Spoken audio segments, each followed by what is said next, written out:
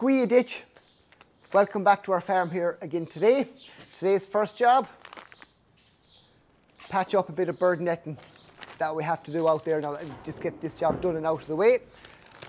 This morning was absolute heavy torrential rain, and as you can see now, a few hours later, the sun is starting to come out. Welcome to Ireland. Bird netting.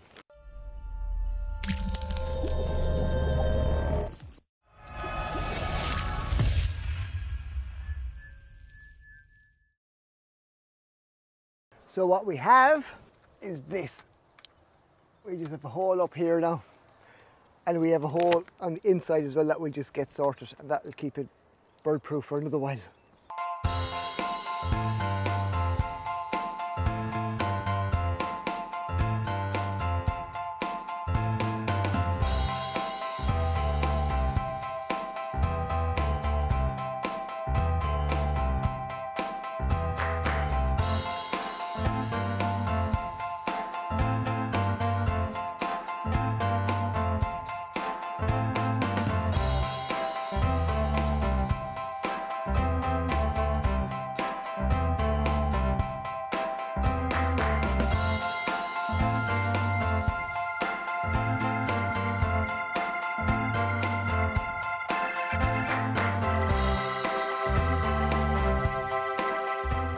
It looks a lot better already.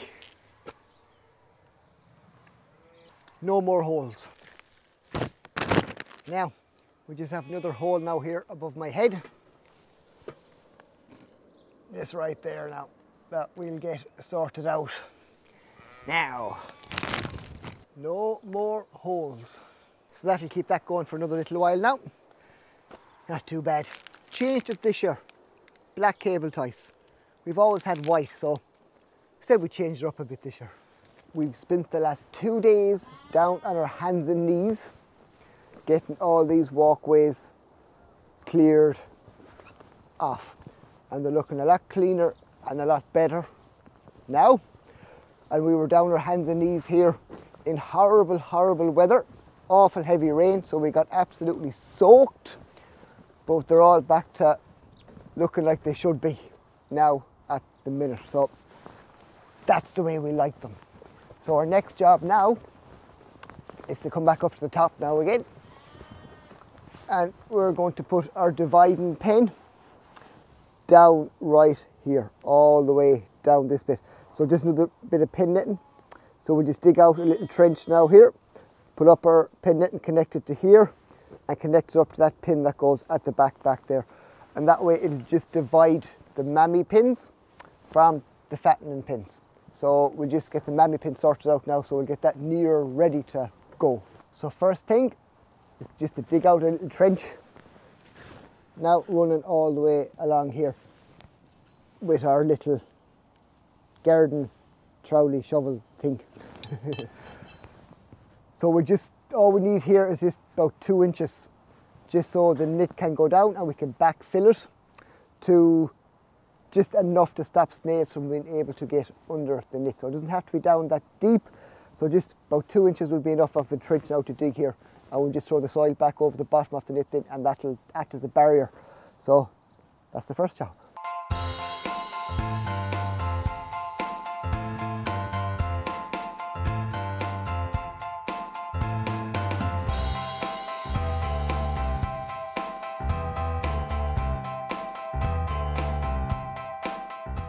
What it looks like after. So our little trench now there, all dug out, all the way down to the far end down there. So we have our netting here and our posts. Now this is the roll of netting. Now we won't need the whole lot of this roll, but we'll just cut off as much as we need now just to make that dividing pin. And these are our posts then, up here, that will be holding up the knitting. So we'll just go now and start preparing this and get it ready for that knitting. So the next job now is just to get a few of our pins down, just so we can hold it up while we stitch it onto this fencing right here, just so it's all connected and seamed down. So we'll just put a few pins down now here, just a few of them just to hold it up while we get to stitch that. And it's just as simple as that. These are designed where you just literally spike them into the ground, coming up. We'll have the curve here at the top, where this bit here goes into the top of the pin netting, and the pin netting then just runs flush with it down. So that's what we'll be using here now, all the way along. Just because this is just a divider pin for now, and in 3 months' time when breeding starts, after 3 months, we'll just come and take this pin back down. So there's just lovely, perfect stakes, if you call them that, to be using for this. Job now is just to roll this big boy out and get the end off him and bring it up there so we can start connecting it up.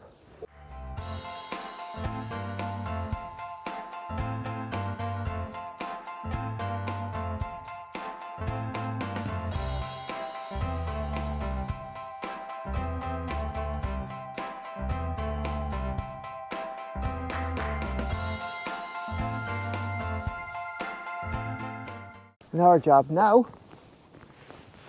is to stitch this up right here so it connects this to this original knitting that we have. So we'll just connect it up to the lines and then just stitch this down, and once that's done then we're ready to start rolling it out. What have I learned doing this? Number one, I can't stitch and I cannot sew. So anyone looking for sewing jobs, don't come calling. So this mightn't be the prettiest you've ever seen, but we're getting this now stitched all the way down. So when you connect up these two, snails can't go anywhere in between, and then we'll come up to the top. Then we'll connect these two electric fences up here together, and you see her power then running all the way along. So we're still trying to do our stitching.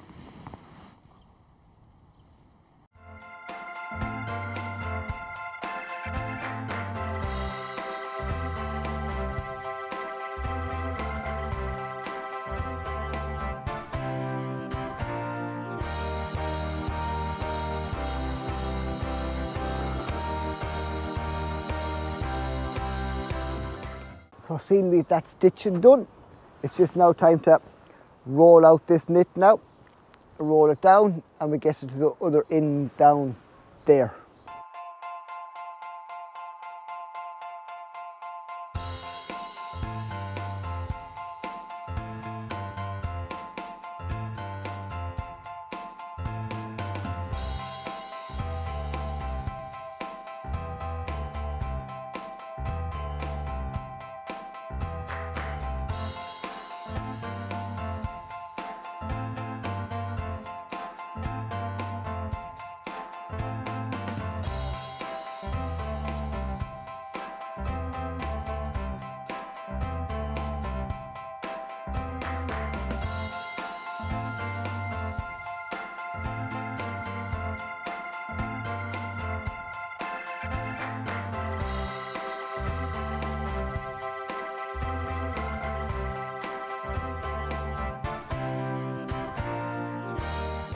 Now, so when we put the fence up now like this, and we have it connected to where we sewed it, you can see now where that's seamless. No snail now can get between them, so no snails can go from this pin into that pin until we take down this netting. So you get an idea of it now running the whole way along to the other end there. So we have to refill now down the ground here, just pack in this loose bit down the ground, and we'll just put this clay now here back over it and pack it in, and when it's packed in then the snails won't be able to go under it, and with the fence up top snails won't be able to go over it. So that keeps everything in this pin until we have enough babies to open it up, and then we can move everything off down to that pin. So you kind of get an idea now of what we're trying to do here. It really is just like this now, where we have the knitting underneath now, and we're just packing it back down like this loose knitting here, and all we can do with this now is just hold it down and get all the other stuff packed in on top, and by doing it that way then we just pack it down all the way down. So we've the fence up from this side now here, running all the way along, nice and tight, everything done. So we're just out the last bit down here now. We're just stitching this down now here and getting this as tight as we can until I can cut this bit off this side now that we don't need. Then we connect this electric fence up to the electric fence behind it, and that'll be the connector for that. So we're just back stitching again. A job I love. So we finish this off now here, and then after that we cut this bit off and we'll just tighten this up a little bit more and we're done.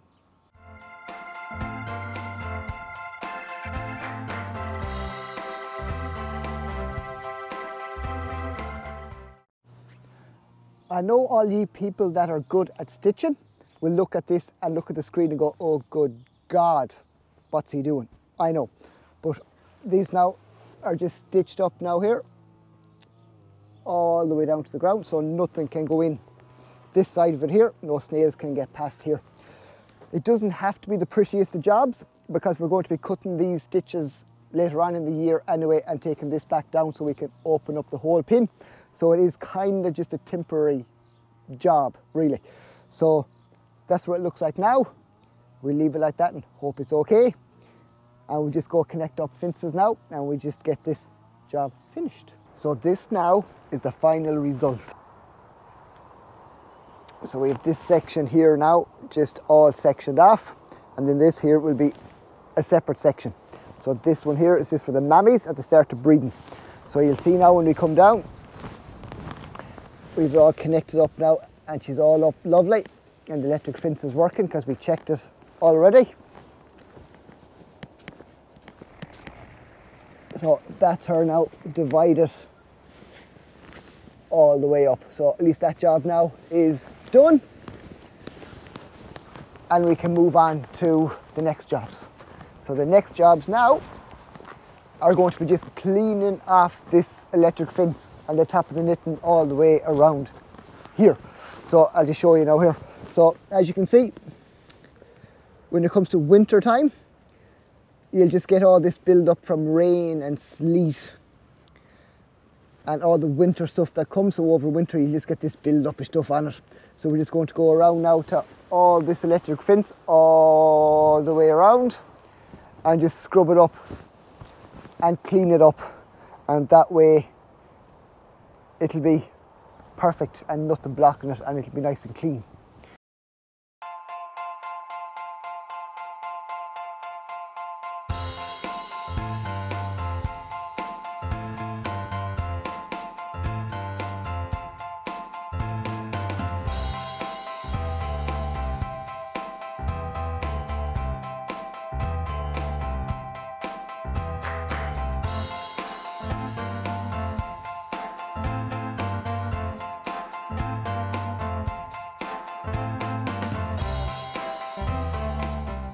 So we'll continue this on now and we'll finish off cleaning all this fence, and when it's done then I'll come back and show you the before and after pictures. We have all these fences now the whole way around here now all cleaned off.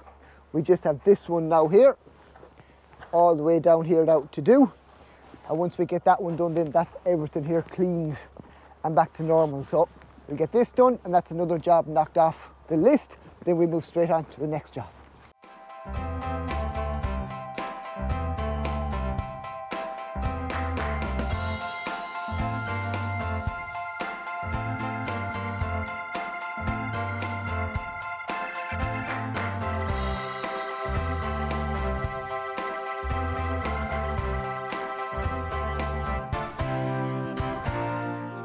So we're finally finished cleaning off the electric fence. It takes a lot longer than you ever think it will. Took us a lot longer. So at least it's done now, so I'll be able to show you the before and after, to how dirty they really were to how clean they are now. And it's only when you clean them you realise how dirty they were. So we'll show you now. So this is the before picture, and this now is the after picture after being cleaned. So you can see how shiny and clean they are now all the way along. And just by doing that now, you're just clearing off all the grime that's on them. So now when it comes to the power pulsing through, this is a way cleaner path and nothing is blocking it or in its way. So power should naturally just follow all the way through now.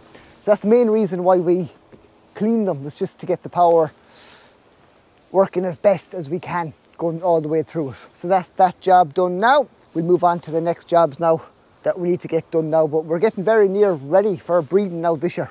So we'll get off, finish them, get our mammies ready and hit the road for breeding season 2022. The weather has turned a little bit here in Ireland. A lot of rain in a very short space of time. Even look at our road coming down.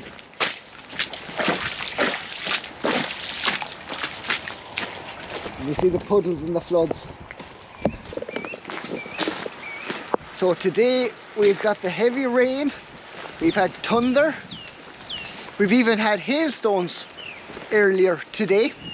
Hailstones in May. It's very cold and damp and miserable, but on the plus side, it's fantastic weather for snails. So let's go and have a look and see what they're up to in this weather. Yes, I'm out in the rain getting drenched wet so you can see snails moving. So this miserable weather is brilliant weather for snails, and you'll see them all starting to come out even in the daytime when we get this weather, just because they love damp, wet weather. So I'll show you now here what it's starting to look like in the last couple of minutes, to how much they wake up.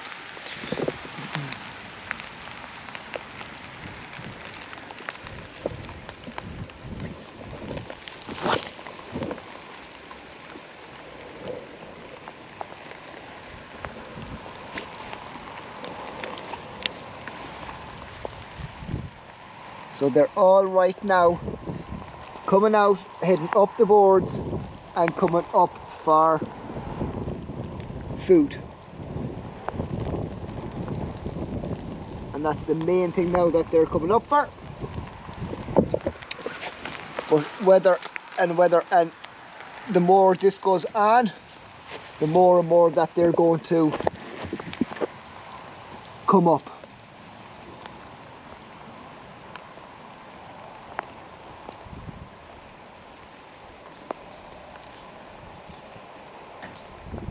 So we've a busy little crossroads now here coming up with them.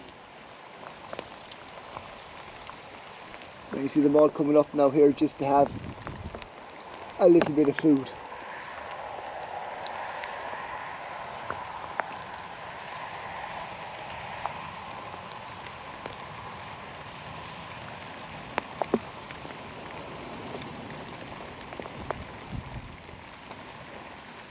This fella must have his belly full, he's on the way back down. So the weather we hate is the weather they love.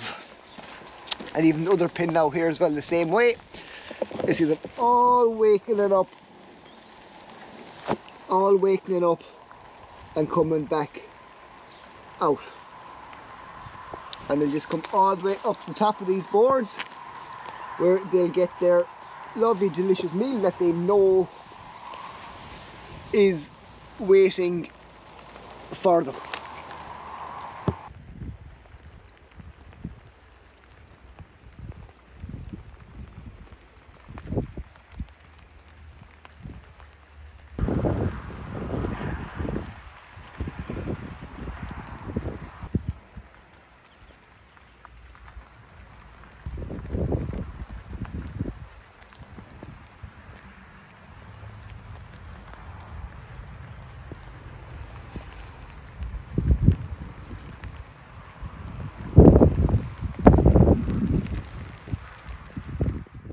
So we'll wrap up this video now here this week. Thanks a million for watching.